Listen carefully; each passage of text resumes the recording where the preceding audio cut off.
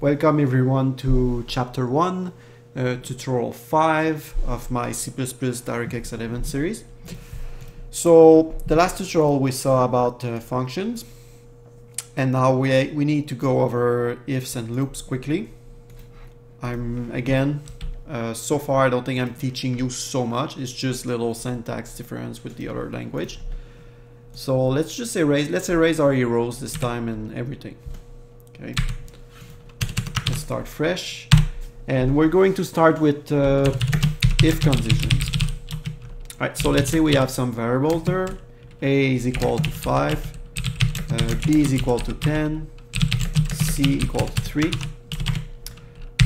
So you can do ifs A minus than B,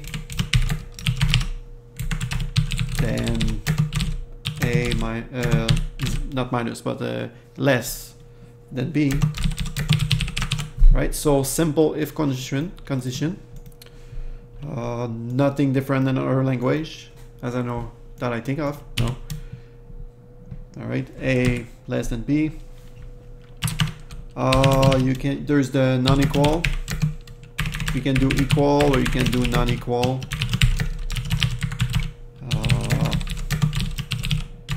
Won't go there, right? Because C is 3, so it shouldn't go in there. All right, simple stuff. Otherwise, C is equal to 3.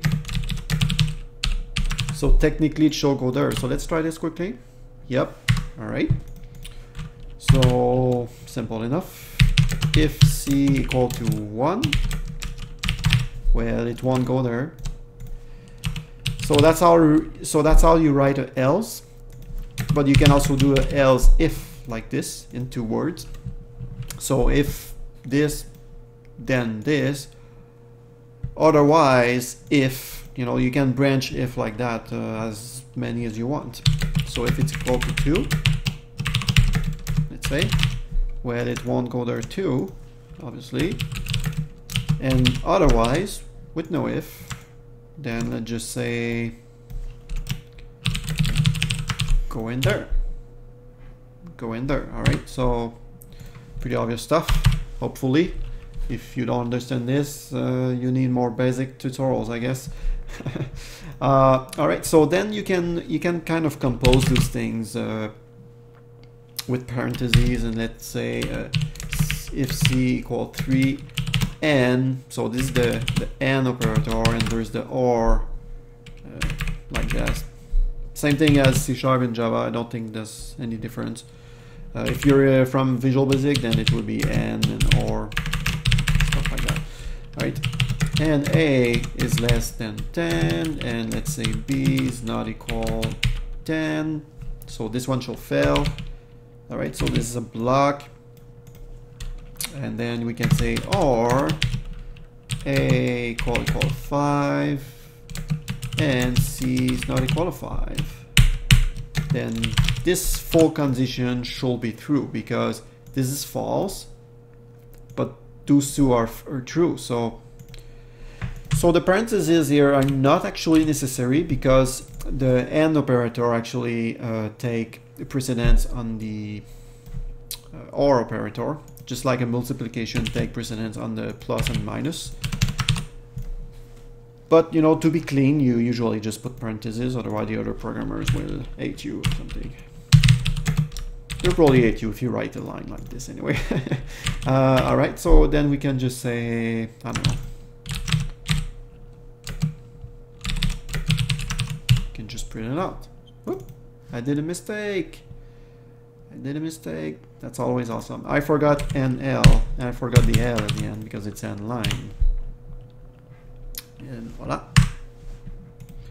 All right, so that's it for ifs. I'm not going to talk more about this. Then there's the for loops. All right, so again, very, very simple to the other language. C# has a for each. C++ has one since C++11, but we're going to see that in a further tutorial. I think this the next one, since we talk about containers. Yes. So right now we're just going to do your normal everyday for loop. So you declare I is equal to 0, I less than 10, and you're going to increment I every loop. And then we're just going to output it. And yeah, we see 0, 1, 2, 3, 4, 5 until 9. As expected. Okay, no surprise here. And you can do a loop on the other side. So let's say you want to start at 10 and do the loop until greater or equal to 0. And instead of incrementing with plus plus, we're going to decrement with minus minus. And so we were incrementing on the previous loops. Let me just show the code here. On the first loop, then on the second loop, we start at 10 and we decrement until 0. All right, that's it for 4 loops for now. While loops, same thing. All right, so you start the variable at 0, do it until until less than 10. Output it, not count, but see out, and then increment it. So it's basically like a for loop, but just more ugly way of writing it. And 0, 1, 2, 3 until 9. And then there's the do while. So those are all concepts that are on the other language, but the do while, I would say that people don't use that often.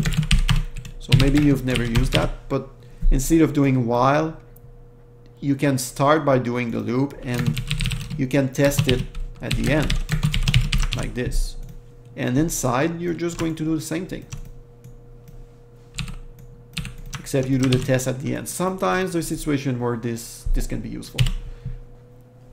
All right, same thing, twice, blah, blah, blah, everything's there. All right. So that's it for ifs condition and for loops. There's no need to go more details. We'll see containers next tutorials. Thanks for watching.